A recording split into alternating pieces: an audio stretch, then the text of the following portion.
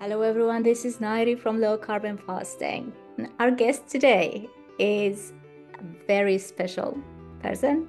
I've been looking forward to this episode and we're finally able to record it. Now, she has a master's degree in nutrition and integrative health. She's a licensed nutritionist and she's certified in ketogenic nutrition. And her specialty is therapeutic carbohydrate reduction for the management of type 1 diabetes. Beth McNally, did I leave anything out? No, I think that's great. Thank you, Nayiri. It's really nice to be here too. Finally, we're doing this. Well, first of all, welcome to Low Carb and Fasting. Thank Now, you. let's tell the audience what we're talking about. We are going to talk about how Beth got interested in nutrition and specifically type 1 diabetes nutrition. And then we're also going to discuss the mental health burden of diabetes. Now, that's a topic that I haven't covered on this channel. So if people are under the impression, hey, we're all doing fine and, we never have any worries and everything is fine, as long as you lower the carbohydrates, your life is going to just magically, become better. It's not always the case. So let's start with your interest, Beth, in type 1 diabetes nutrition, because a major life event happened. That changed your direction, right? Tell us. Yeah, it did. I actually worked in international education, and I also had worked as well. I live in Canada, so I worked in the Canadian federal government as well when I was younger. But my son was diagnosed with type 1 diabetes at the age of 9 in 2015. And so that involved a big shift in the work that I do now. And we had him following the sort of standard of care conventional guidelines. And my husband and I just couldn't really figure out what we were doing wrong because no matter how much we tried to get it right, his blood sugar always seemed to be on a roller coaster. So we eventually found out about Dr. Richard Bernstein's methods, and it was 2015, so there wasn't a lot online. And we heard there was a radiologist in Australia named Dr. Troy Stapleton, and he gave a presentation that was recorded on YouTube. And we had first found out that you could use nutrition to help with the management of type 1 diabetes. So that's how our family got started back in 2015. And after about a year, right away, we normalized our son Lachlan's blood glucose levels. I mean, to be honest, I didn't have that much hope. I thought, well, how can this be that much different? I mean, we're still feeding him foods that are fairly healthy. And right away, his blood glucose levels normalized. And I could not have believed the change that made.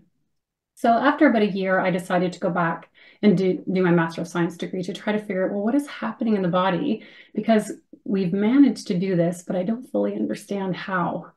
And so that's sort of how I got into the space. I didn't originally think that I would be working as a clinical nutritionist, but once I, graduated and did my internship, I worked with people with type 2 diabetes and prediabetes for about a year and a half.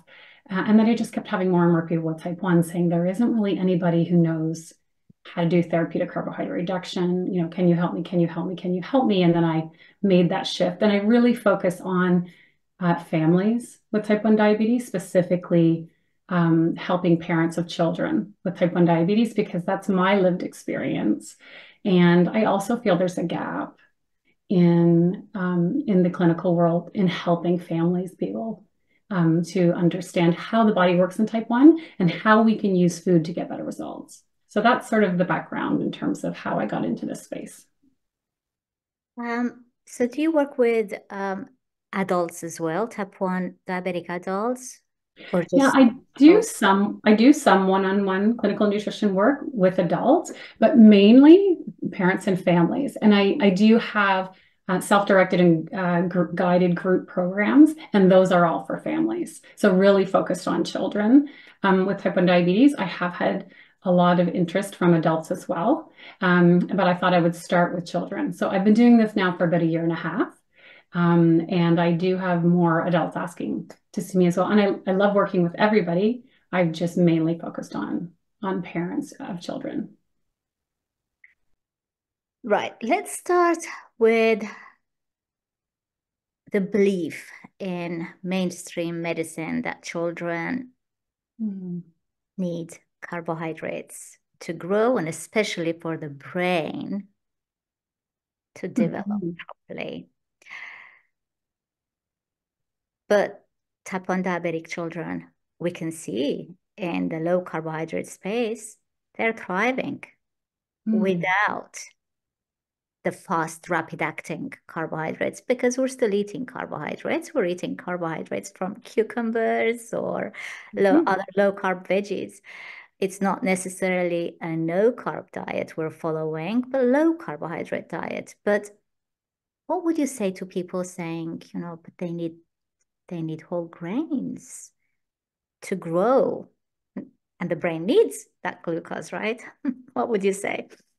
Yeah, actually, I think it's a good question. And I remember when we changed my son Lachlan's diet, and my husband and I kept saying, wow, okay, we've normalized his blood glucose levels. His behavior has changed. There were a lot of positive things. Lachlan was feeling much better when he played sports. We weren't as scared that he would drop low. We were, using lower amounts of insulin because he was eating lower amounts of carbohydrate. And so things had gone really well, but we were asking ourselves, does he need carbs to grow? That was my main question because Mhm. everywhere we went, that's what we read. And so then when I went and did my nutrition degree, I went back and said, where is this coming from? And so there is this huge document called the DRI, which basically was put together by the Institute of Medicine. I believe the first one came out in 2005. I could be wrong on that. And it was like a 600 and some page document explaining all of the different nutrients that humans need to eat in order to survive and thrive. And the carbohydrate section said, we don't actually know how many dietary carbohydrates that humans need in order to survive, but we'll give a minimum of 130 grams because they actually did studies on breast milk and infants. And they had a sort of an idea that, well, maybe this is how much the brain needs to survive because the brain needs glucose to survive. And since that time, we have more studies because we understand that the body can actually make glucose when it needs it. There are two ways that it can do that. It can break down stored glucose, or it can actually produce glucose from different substrates. And also, we know that the brain doesn't just need glucose in order to survive. It can also use other forms of fuel that are derived from fat. And so, now when we look at all of these children who have eaten a very low carbohydrate diet for many years, um, I'm actually not sure how tall my son is now. I know he is at least 6'2", but he came down last week for breakfast and I said, oh, I think you've grown again. And he's just recently turned 18. So I wasn't sure he would grow much more than he is. But it is, there are many, many children that have lived off 30 grams of carbohydrates per day or less. My son is going into his ninth year of doing this, and those children have been growing and thriving. And what's really important to understand is that dietary carbohydrate is not an essential nutrient as long as you get enough dietary protein and fat to Mhm. make up the energy needs of that person. That's what's very important. And obviously, in order to grow, children need a lot of dietary protein because the amino acids break down, and that's what allows the body to grow and to thrive. So you do need to make sure that they're eating enough food. And that's part of the work that I do, with the children and the parents that I work with is just to make sure they're taking in enough energy.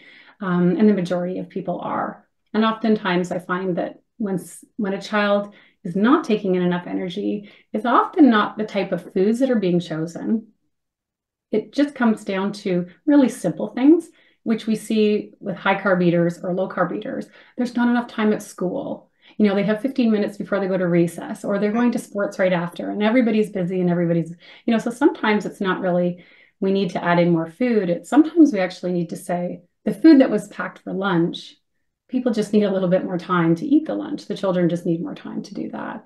So that's what's really important. But no, the body can make glucose if it needs to. And people, Nayiri, people with type 1 diabetes know this because when they don't eat for long periods of time, their blood glucose levels go up. Well, how would that be unless their body was producing it? And the liver is responsible for producing glucose, when the body needs it. And along the same lines, we also know that when we're not eating carbohydrates and we're only eating fat and protein, they're not what many people believe free foods. Mm, They have an effect on true. our on our glucose levels. So, like cheese and beef jerky, that's Mhm. raise your glucose. You still need insulin for that. So, I mean, lowering the carbohydrates and maybe increasing fat and protein now is one thing. That's probably the easier part of the equation. Now, the Mm, harder part, Beth, is how to dose for protein and fat. mm. Um, and the timing, the type of insulin to use, and also the timing of your injection. Now, these are the tricky parts, and people generally struggle with that because there is no one formula that works for all. Yeah, and I think it's an area in type 1 diabetes management where there's a gap. Mm. So people who follow Dr. Richard Bernstein's methods in his book, The Diabetes Solution, may not feel that there's a gap because they took Dr. Bernstein's method. And what they do is they weigh the protein before it's cooked, and then they actually convert that to an amount of an insulin called regular insulin, which has Mhm. a profile, the time action profile that releases about the time that your blood glucose levels would be affected by the protein that you just ate. So Dr. Bernstein has one method, but it's the biggest question that parents have for me when they actually come into my program, because I encourage them to go back to the diabetes care team. We focus on nutrition education. And I mean, I even had one parent last week that said, my endocrinologist does not, he's willing to help me, but he doesn't know how he can advise on dosing for protein and fat. And oftentimes when we're eating high amounts of carbs and we take a large injection of rapid acting insulin, that is sometimes helping us cover the protein and fat. Not always, but oftentimes it will help with that. And so when you do low carb, I've done quite a bit of research myself to go, okay, what is out there? And anytime that I see theories about how to dose for protein and for protein and fat, it's always in the context of a higher carbohydrate diet. So that is the one area. And I actually just talked to somebody about this last week. I said our next step is to write guidelines on how to use regular insulin and the best option for, using extended or dual or square wave bolus, using an insulin pump in order to cover the effects on blood glucose from dietary protein and fat. And you and I both know, because we live with type 1 diabetes, that everybody wants a magic formula, and there's no such thing. Even if we had guidance, it would be a starting point. Yes. We're conservative with the very first time that we are trying to use that mealtime insulin dose. And then we record the results and we look at the blood glucose response after, and then we make shifts and we make adjustments until we actually, have an amount of insulin and a type of insulin and the timing down so that it works. But the one thing, I don't know if you have found this, Nayiri, but my son went on an insulin pump last year, and he already knows his regular insulin amounts for all of his meals. And so we said, well, let's try to use the pump to see how we could do this. And so we tried we looked up as much research as we could. We looked at other examples of other families who were doing this, and we tried our best guess, our best first safe guess. And, after about 4 weeks of trial and error, my son just said, oh, using regular is so easy. I don't even want to bother with this pump for mealtime insulin anymore, just because he just sort of knows what to do already. So there are many ways that you can do this, but there are other people who just use their pump to cover protein. So, but it is hard to provide guidance on it when there are no clinical guidelines that exist. And that's why so many people rely on Dr. Bernstein's method for a starting point, because it is a very specific and safe option to start to use regular insulin. But even Dr. Bernstein says this is, this may need to change. So Yeah, it's just a, encourages people, it's just a starting point, which just I a love. starting point. Yeah, Just a yeah. starting point. It took me a year, maybe because I'm older than your son. And perimenopausal as well, but it took me a whole year to actually figure out how to use my pump and the rapid Mhm. acting insulin in my pump to cover the protein and fat, and Mm. and I had it worked out. However, and now, I'm in Canada, right? And I heard Mhm. it's very easy to just walk in and you don't need a prescription. You can just walk into Drug Mart and Shoppers Drug Mart. I think that's what it is. So Yeah, it's yeah. right next door to us. So I walk in and I'm able to buy insulin. So I thought, how about I try our Mhm. insulin? Okay. And it threw me off. And I cannot work out when to take it, how much to take it. I actually tried it for about 2 weeks. Mm. Only tiny bit of it is used. And it's been sitting in the fridge. I thought, you know what? Mhm. I had it cracked. I had it, worked out on my pump. Why am I bothering with with the R now? Because it's a whole new adaptation and It's I really true. don't need it. But you're right, I could relate to that. So what, Yeah, it's the same thing with it's Lachlan, just, right? You're just using different options. And I understand, because he really wanted to see, well, when I go to school, I won't have to carry my regular insulin and then inject. When I'm at school, I could just use my pump. And, people have lots of different, whatever works best for them, as long as they're able to have stable blood glucose levels and, ideally in the normal range is what we're aiming for. So, Mhm. That's right. So I presume you want, and in fact, I know from your social media posts, I know how supportive your husband is, or mm, or your other family members. So as a family unit, together, you're in the same boat. So you want the same path yeah.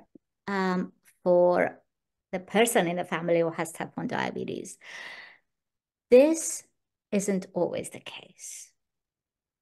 And you know that, Beth, from experience. In fact, from the little experience that I have, and not specifically for type 1 diabetics, but I know how divided families can be when it comes to um, specific dietary approach. Tell us about what you've seen in families where, say, I don't know, the parents don't agree on therapeutic carbohydrate reduction, for example. Yeah, that's a great question. One thing that I feel like I'm an open-minded clinician. We have people coming into the program for different reasons. They have different stories, different backgrounds. People are from various cultures. It can be hard, sometimes harder for certain cultures to adjust if, their Mhm. traditional diets are higher in carbohydrate. And so we have people doing different things.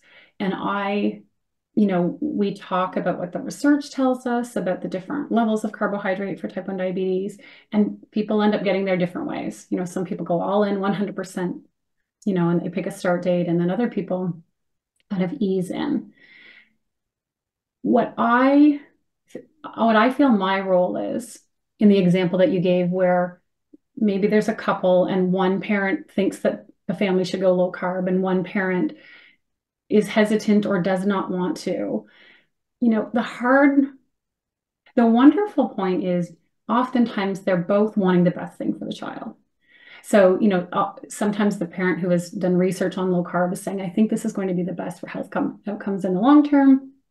And then the other parent might be saying, well, there have been so many changes with this diagnosis, and our child's trying to adjust, and let's not also change food. Or perhaps, well, the doctor has told us we need to eat Mhm. this many carbs, or the dietitian has told us we need to eat this many carbs. So why would they tell us that? And, there'd be another way to manage type 1. So everybody feels confused.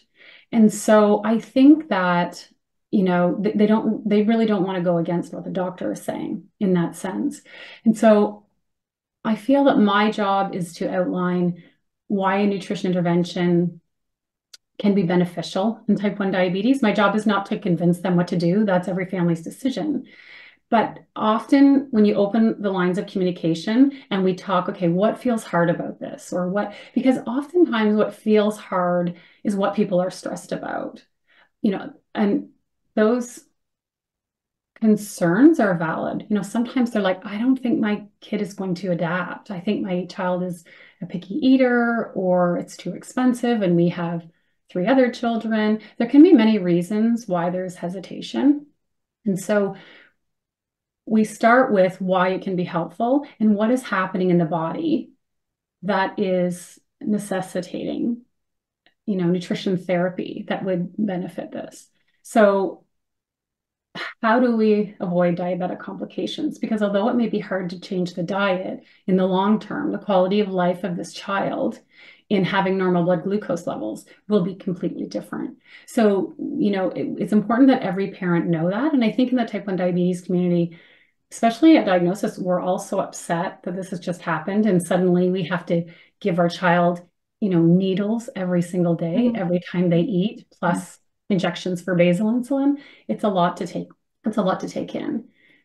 So pediatric endocrinologists are not potentially highlighting all of the diabetic complications. And for me, I saw my grandfather who had type 2 diabetes.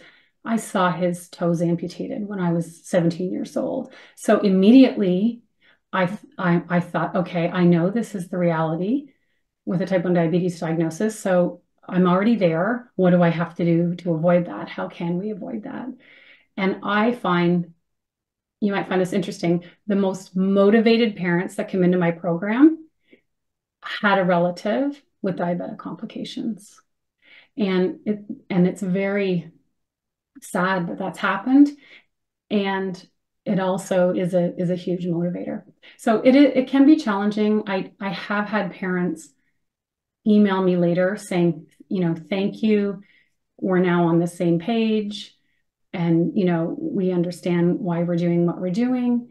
It can be more challenging when the couple is separated or divorced, because everybody's not living in the same house. And getting back to what we are talking about today, Nayiri, there's so much going on in terms of the mental burden and the stress of diabetes management, that when you throw that into a family dynamic that's already working on communicating and doing what's best for the child and figuring out life, we really need to, I think, sometimes stop and go, okay, this is a lot for us to take in. It's affecting our family financially. It's affecting my ability as a parent sometimes to work during the day because I'm looking at my child's CGM all day long and I'm worried about them at school or daycare or whatever the case may be. And there are just so many different things that are happening all at once. And so I really think it might help us in the type 1 diabetes community to start having conversations. When I started with my program a year and a half ago, I thought, okay, we're going to go in, we're going to explain what's happening in the body, we're going to talk about food. And then right away when we started meeting, I'm like, oh, wow, everybody just wants to talk about how you're dealing with the stress of this. And then all of the feedback comes back and saying, I'm not alone anymore. There are other people who understand what I'm going through. And so this year in particular, I'm really focused on that. People are very stressed out by seeing the successes of other families that have that have these flat lines. And I think the flat lines are wonderful because it shows you what can be done and it gives you something to strive for. And yet a lot of people can feel like I can never do that. Or some people change their way of eating and still can't dial in that straight line. So having those discussions of saying, well, like straight lines don't often happen. Like we're constantly adjusting in type 1, right? So the body's, reacting to various blood glucose reactions, and we have a lot of different influences on what's causing that. And so we just keep, trying our best to be able to deal with that. And I have many parents that have A1Cs in the 5s and they want to get into the 4s. And so sometimes you have to say, oh, do you know how well you're doing? You're doing so well. And I really want you to stop for a minute and take a deep breath and congratulate yourself, because you're achieving what very few people with type 1 diabetes have been able to do. So I think all of those things have been swirling around in my head lately. And I hope that as a community, we can have more conversations, because I think when we feel that we acknowledge what we're facing and accept it, we don't have to like it, especially right after diagnosis. It hits you very hard. But if we can sort of accept where we are, and then we say, okay, this is where I am. I'm going to surround myself with other people who understand, because let's face it, you know, people outside of your immediate family that live with type 1 diabetes under your roof, they don't understand. They don't fully get it. Even if they're lovely people, they don't live it. And so if you surround yourself by a community, and then you have this layer of hope by educating yourself and figuring out how the body works so that you can use food and insulin and exercise in a way that makes diabetes feel safer and not as scary. And so that's, I think, what I wish for all type 1 families, because I don't know what your experience was like, but we had like a wonderful team of diabetes educators for an entire week. And yet we still went home and went, I don't understand why he's going up, to a 16 or a 250, and then down to a 3, down to a 55, so it's just, it's hard to deal with on a daily basis when you have those types of fluctuations. Like I even say sometimes to the parents, like, look at this blood glucose roller coaster. Like, not only does your child feel terribly, but that's like a stress inducer. And when you have that be a little bit more like this, everybody's like, okay, the child feels better, and it is our responsibility as parents to empower children. I really have wanted Lachlan to feel that my job is, I think the greatest gift that I can give him is to manage his diabetes well, so that he can have a long life. And if he wants to have children, he can. And if he wants to do anything, that he can. And I'm not perfect at it, but that's my, focus in helping him with his type 1 diabetes. And it can feel hard to change your diet at first. And so many parents say, wow, I can't believe my child is adapting. And I said, you're not going to think they will. And this happens like even in the epilepsy world with ketogenic diets or other ways that you need to introduce, foods that maybe we don't like when we first try, foods that are more bitter and that sort of thing. Mm-hmm. And it is always amazing how within 3 to 4 weeks, like taste buds adapt.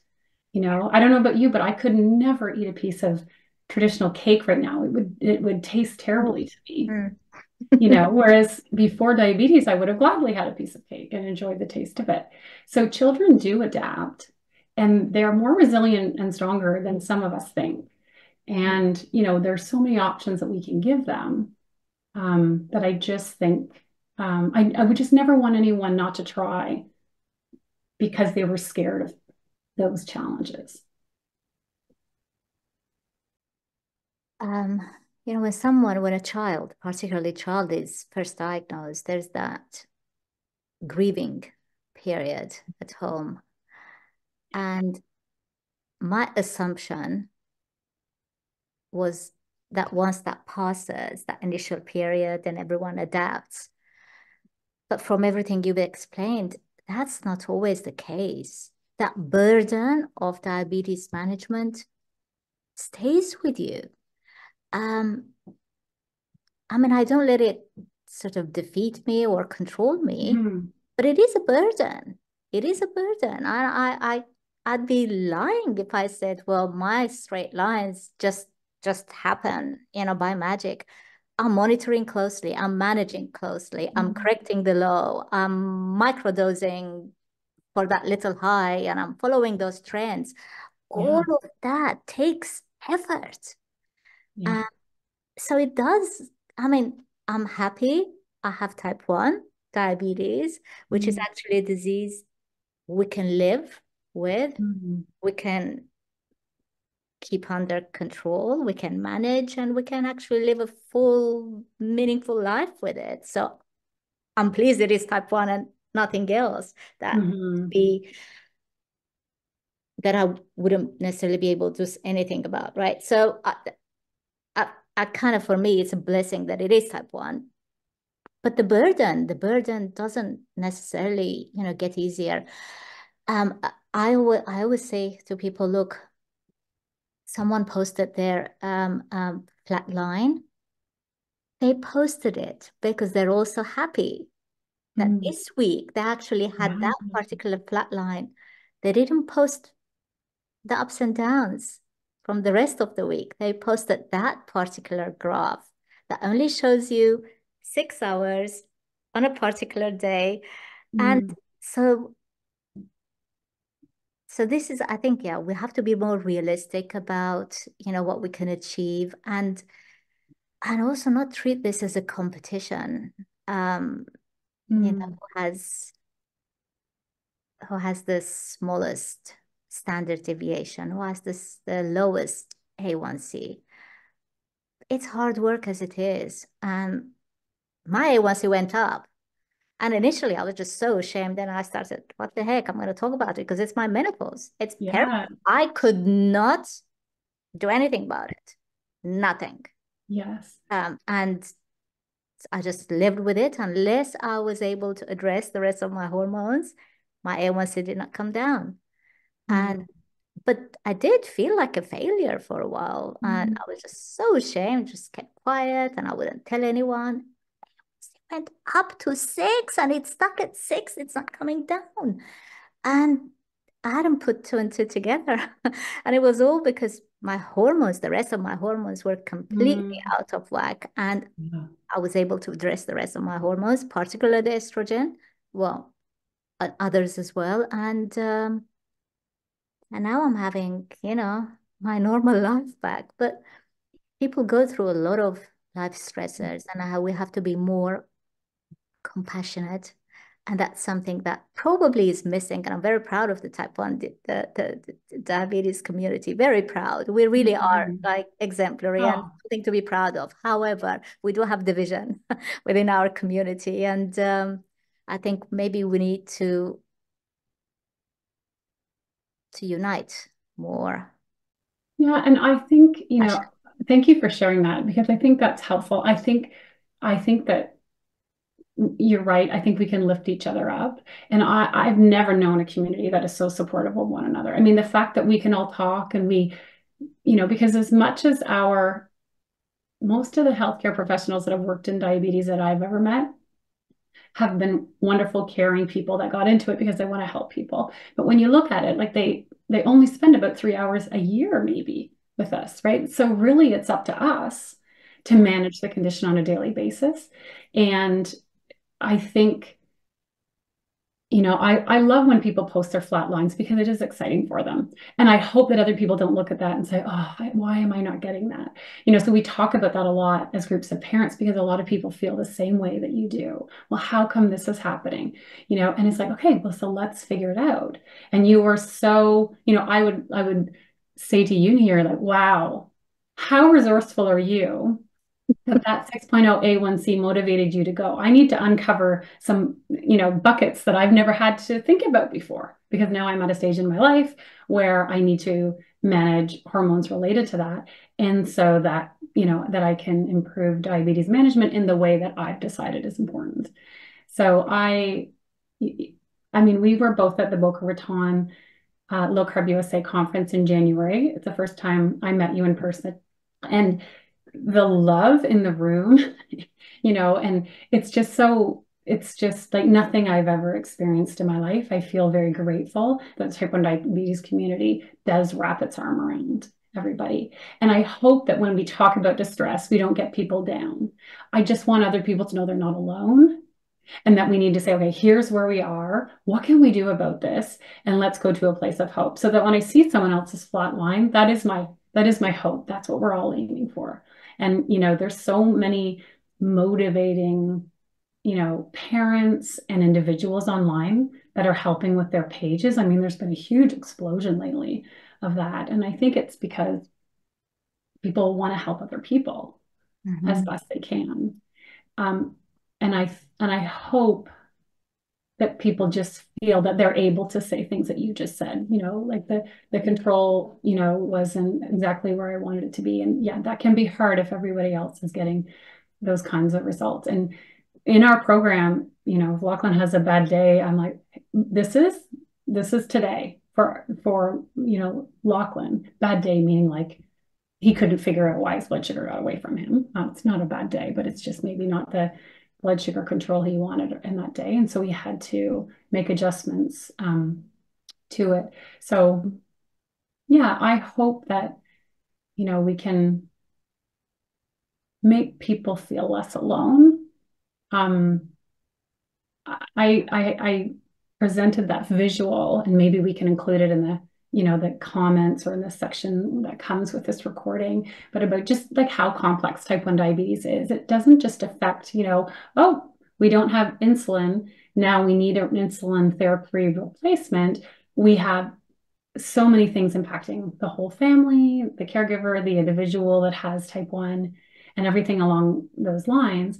And so I encourage the parents to just say, look, this is a lot to take in. And everybody says, no one has ever said this to me.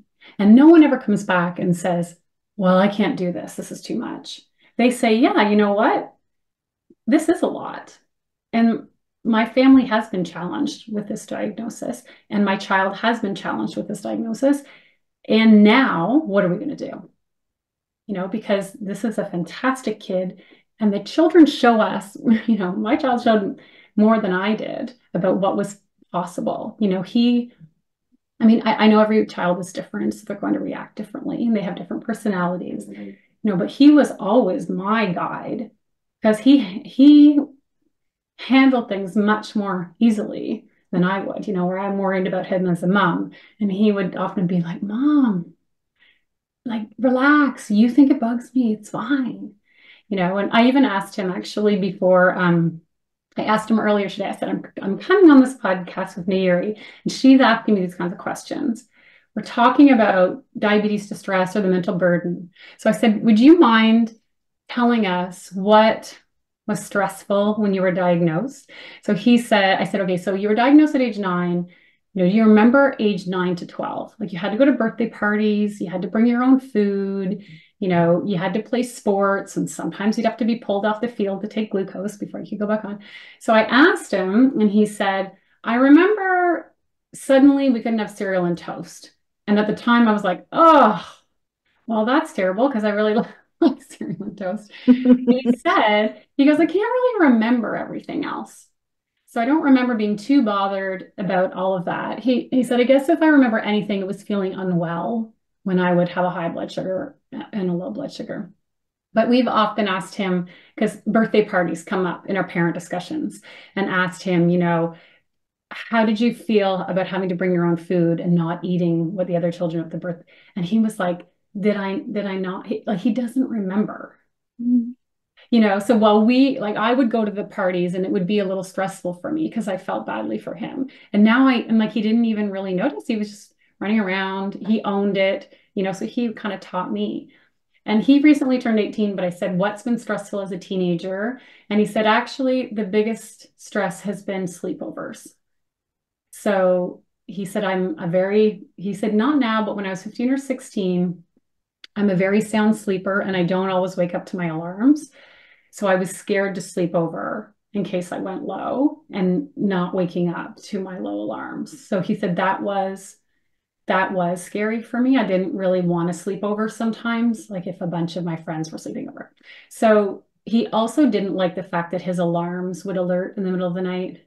And then he felt like he was waking up his friends. And he said, my friends said, oh, we don't care. It's totally fine. But he felt that would be disturbing to other people.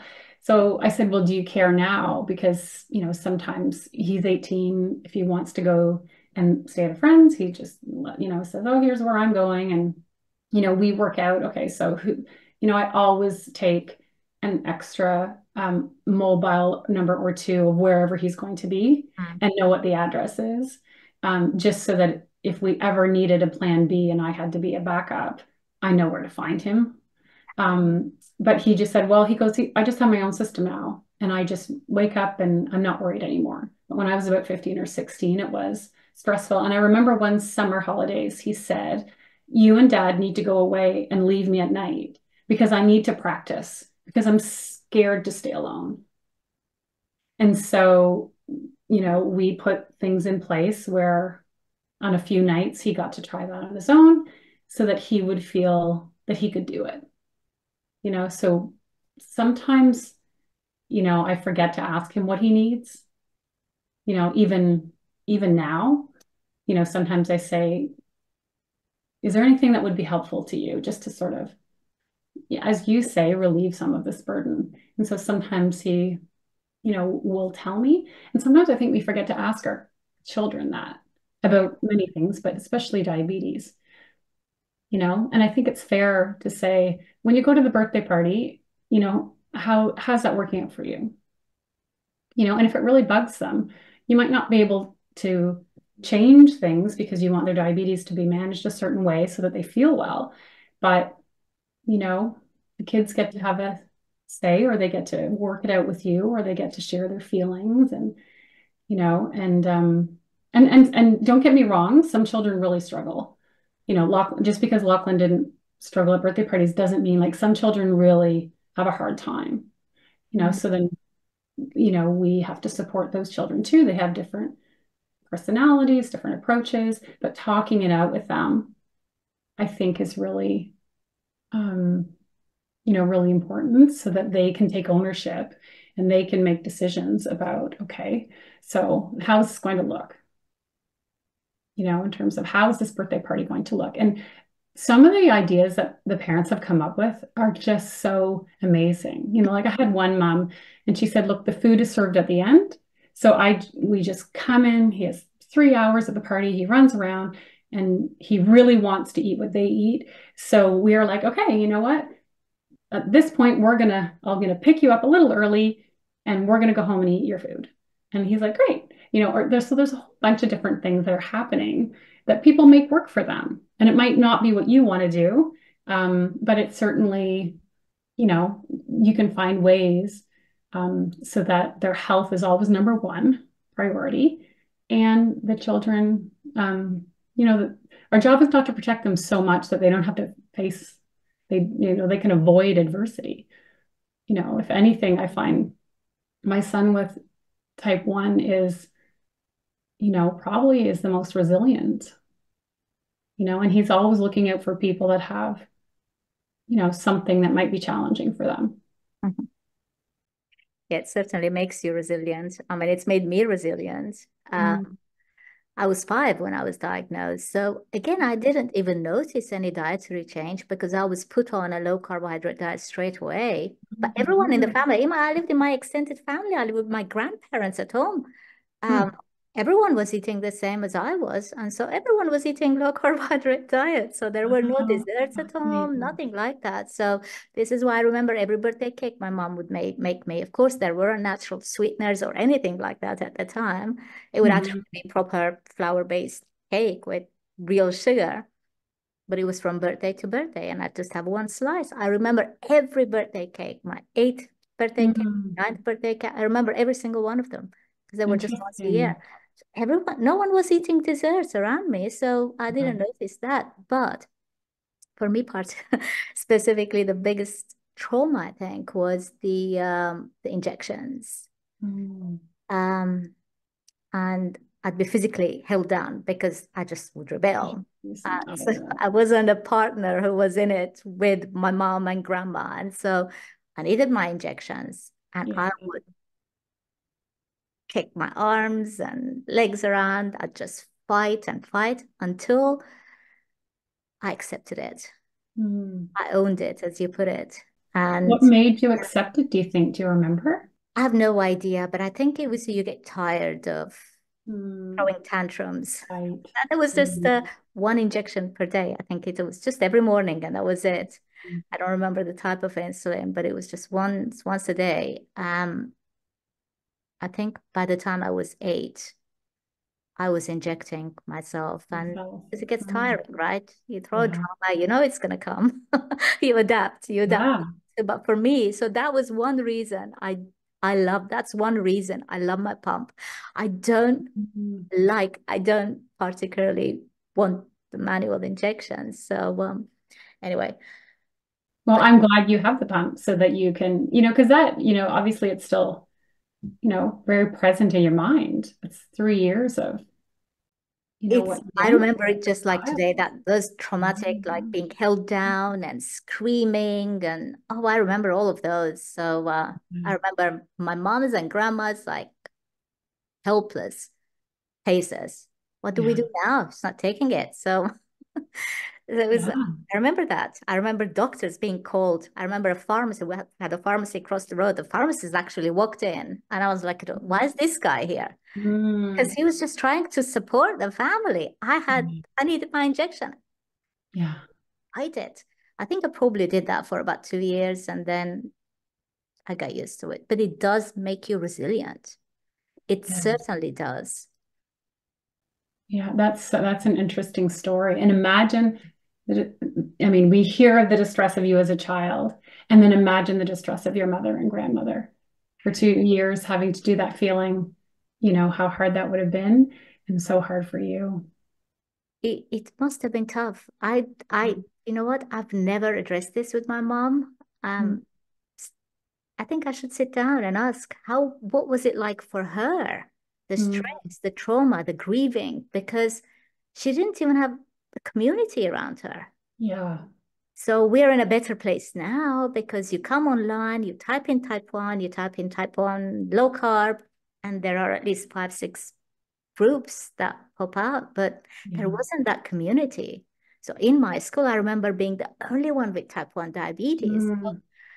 It was not as common Back when I then, was yeah. growing up. Yeah.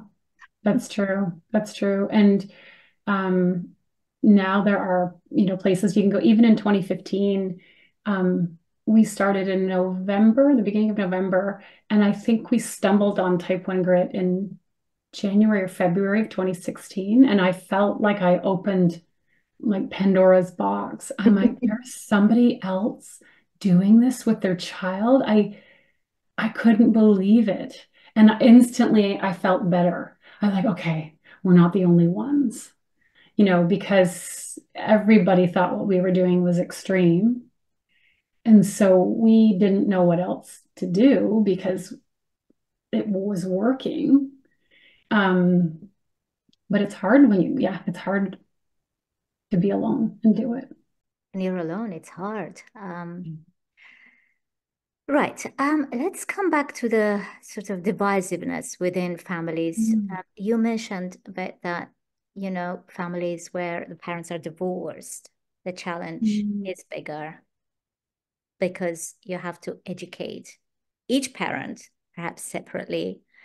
And if there are already arguments between parents, then that can have an effect on their strategy on how to manage their child's type 1 diabetes as well, sadly, because if it's a battleground, then type 1 diabetes gets becomes the ball as well. So how do Yeah. you deal with that? Because that's challenging. No, I found, so far, I know everybody's, it could just be the families that are registering for our programs, but I've seen some really beautiful situations, right? Like people who are divorced and then both are coming and they're trying to learn as much as they can.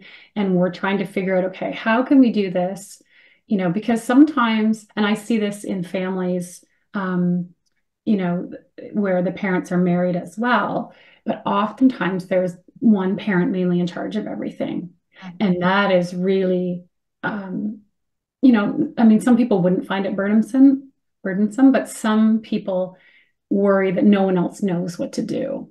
So they're really worried, well, something ever happens to me, nobody knows how to even decide on the amount for an injection, and so, working that, like, getting help, even if maybe the situation of your partner is they work all the time and that's not a possibility. Well, who else is in your life? Who else can you reach out to? How can you get some help? We recently did a survey at T1D Nutrition, and it was so helpful because, we're trying to guess at what people's needs are. So we were like, let's ask people what their needs are. And, one of the things that did come back that a few families had in common is, can you help me explain to the rest of my family what's going on with type 1 so that they can better understand what we're going through and what we need? And, and I remember those feelings, in the early days. Maybe it's not true, but I'm pretty sure, or I think my sisters and mom and aunt, and they probably thought I was crazy. No, maybe they didn't, but that's just what I worried, because it just felt every time we had a family dinner, type 1 diabetes is new and you're trying to, okay, now I'm at someone else's house for dinner. How do I figure out how much insulin and when are you eating? And I need, so you're trying to figure all of that out, and it's just stressful, especially at the beginning. And then you sort of build, you build your skills, and then it gets easier. I remember it was about the 1 year mark. And I hate to say that to people because people think a year is so long, but it was maybe a year after diagnosis. And I was cooking something in the kitchen and I went, oh my gosh, this is easy. Like, I don't have to think anymore. I just know what to pull out of the fridge or the cupboard or the freezer, and I can just put the food on the table and I don't have to concentrate so hard. And it felt like such a relief. And so I say to people, if you signed up for a course to learn a different language, in 6 weeks, you wouldn't expect to be fluent. So if you just know it will come, because like any skill, you just have to practice it. So if you don't know how to cook, maybe that's what's standing in your way. Okay, so let's work on okay, what can you prepare that doesn't involve cooking skills? And then maybe we can work on cooking skills next. So there's all these things where sometimes a nutrition problem isn't what do I eat, but I need some information or some skills to be able to pull this off. And that can feel hard sometimes. And so, or, everybody, we don't have enough time. So it's like, okay, how do we carve out the time if this is a priority? Sometimes that becomes the first problem related to nutrition that we try to solve. Yeah, it does. It does get easier once it becomes your way of life. It does get easier. Because I started I was raised on low carbohydrate diet, although no one called it low carbohydrate diet at the time, because that was the diet that was prescribed to all diabetics at the hospital by the diabetes specialist. And so as a type 1 diabetic child, it was the same diet for me. It was just accepted. This was, of course, pre-rapid insulins, and so this was the 70s, and that's how I grew up. But when everything changed when I came to the UK to study. So I came to the UK to study, and I found out, oh, you could eat anything you wanted and take rapid-acting insulin. Rapid-acting insulin's changed it, yeah. And that wrecked my health, I would say. But then when I found out about low carbohydrate way of eating, it was 2015. 2015, there wasn't too much information online. There was some information, but certainly not as we find today. So, initially I did it I did transition very slowly. I started, kicking, okay, the pasta's gone, no more pasta in the cupboard. And then it was all the homemade bread was gone because I made bread at home. It's supposed to be healthier, right? But flour is flour, but it doesn't know the difference, however. So that went, and then all the fruit went, and then you get used to opening your fridge and seeing meat and more meat and eggs and low carbohydrate vegetables. So, there was like the fruit the drawer was now filled with low carbohydrate vegetables. It's an adjustment, but once you get adjusted to it, then it's just so simple. Yeah. As you said, it doesn't really require much thinking. It's easy. Yeah, but it can seem daunting at first. I felt like it was daunting. I said, oh, I remember Lachlan he was in grade 4, and his teacher said, so how long will he eat this way? And I'm like, well, I'm not sure, but I don't think he can eat this way for too long, it seems very different. I had no idea what was in front of me. And, and so, and then you see the blood sugar change and you go, I remember, he was he was only using a glucometer. He didn't have a CGM in 2015. And so we were tracking things on using that. And my husband, Matt, would take the data because he was in market research and he'd put it into a little graph in Excel. And when I saw that, I literally felt like somebody punched me in the stomach. It was a good thing, but I went, oh, wow. Oh, he's never not normal. And I realized, okay, he was young and he was under our care all the time and we were keeping close tabs on him. Of course, you're going to have highs and lows regardless of how you eat sometimes, but it was just night and day. And I instantly in my head said, okay, so this is what we do. This is what we now do. And there's a bit of a, I don't know if you'd call it a mourning period because I was so grateful to have this option because for 2 months, we just felt like, are we not following the instructions well? We just thought, why can't we seem to get this right? But you're not used to not eating the foods that you're used to eating. And you had mentioned earlier, Nayiri, about how the family is divided. I think probably the thing I see the most is one parent and the child might follow this way, but then other members of the family don't follow the same way of eating. And I think there can be many arrangements, but I really think you have to make the decision as a family. How is this going to work so it's clear to everybody? And, we do tend to see it being easier when everybody switches. But I don't, that's everybody's prerogative. I think it's, people have to do what's best for their family. And I am, I'm not a judgmental person. I'm like, what is going to work for you? You have your own reasons for doing that. And sometimes maybe the other parent needs more time to come around, and there are lots of stories where, oh, and we went here and then she ended up eating high carb again and went really high. But very quickly, the children come back if something happens and they will say, oh, I didn't feel well. Or, so I even had one mom share with me last week that her son, said, Mom, I sleep so much better. And he's young, like he's, the fact that he would even notice that. And he just said, I just feel so much better. And, thank you for doing this. I think the mom was shocked, and, it hadn't been, necessarily the smooth road, but within a month, he realized, oh, I feel better every day. My blood sugars are more stable and more normal. And, so children can see what you're doing and they can feel it, right? So we need to be that role model. And I think sometimes it can just feel daunting, especially because when we have young children, life is very busy. So you really have to say, okay, this is a priority.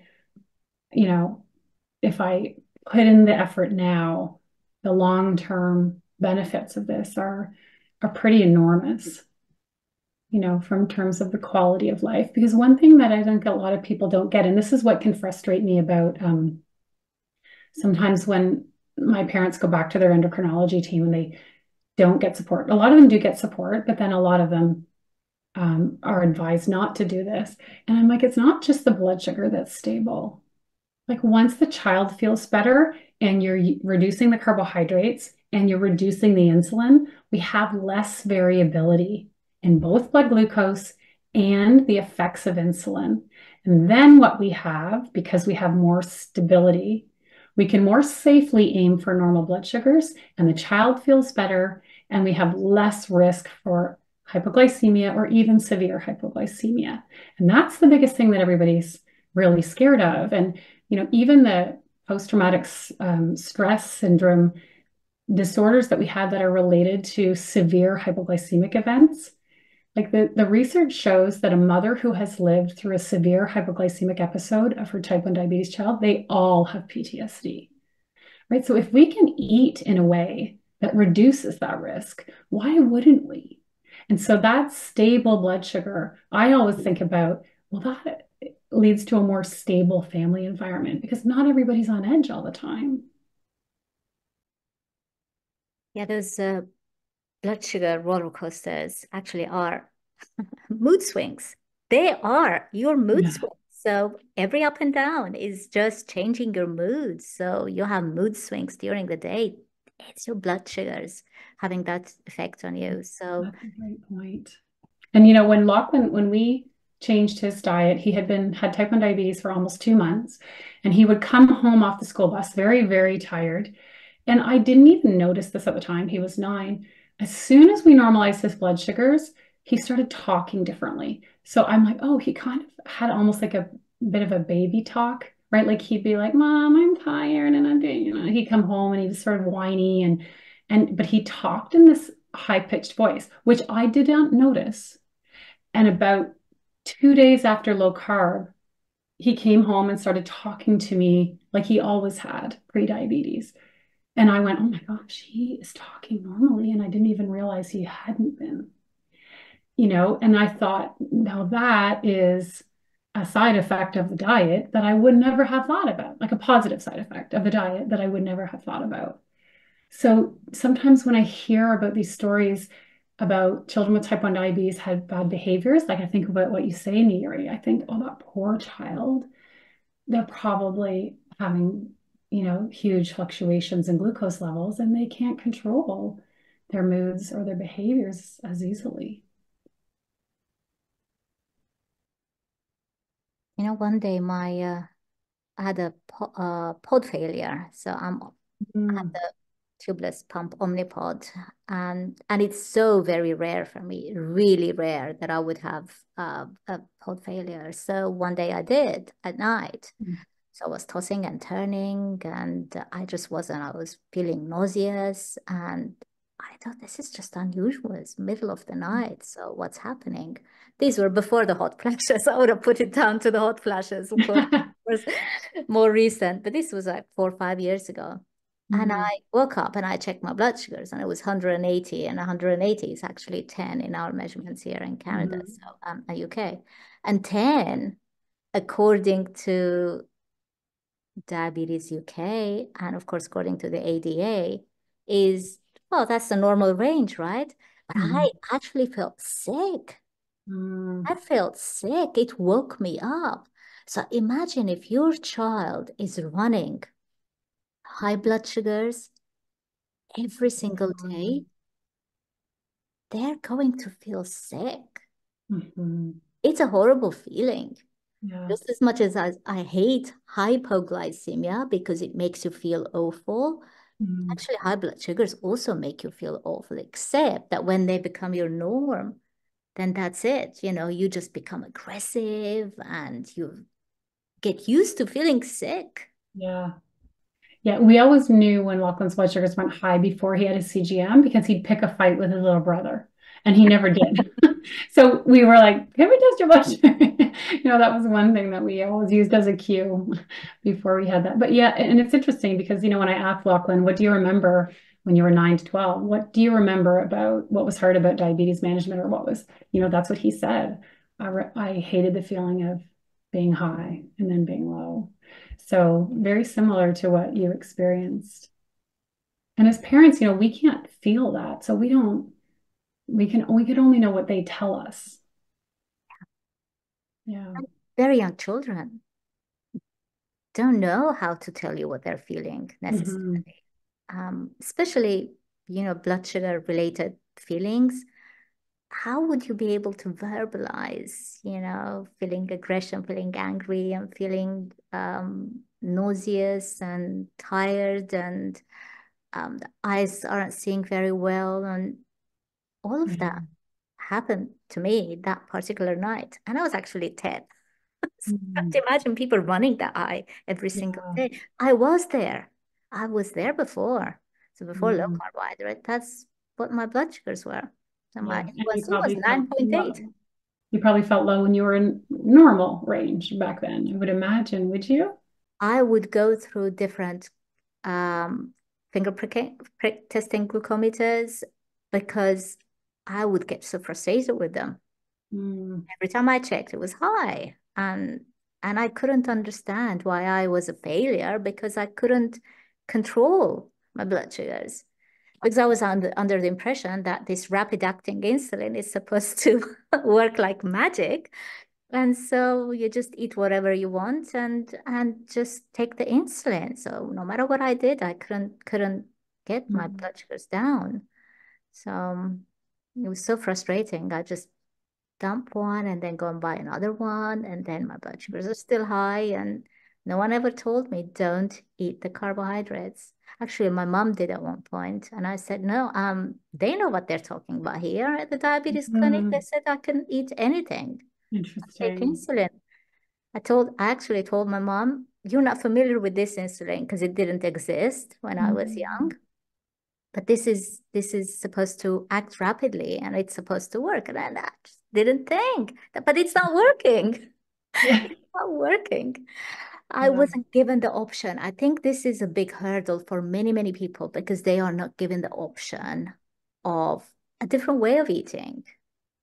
Yeah. And it I doesn't agree. have to be super ketogenic necessarily, but just lowering some of the fast acting carbohydrates.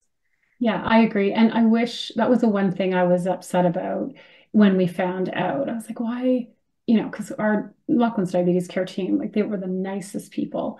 And I was like, why didn't they tell us? Like, why couldn't they just give us the option? And then, I went back and did my degree and I'm like, oh, they have no clinical guidelines that allow them, if they're following their directives, they may be able to support us if we go to them.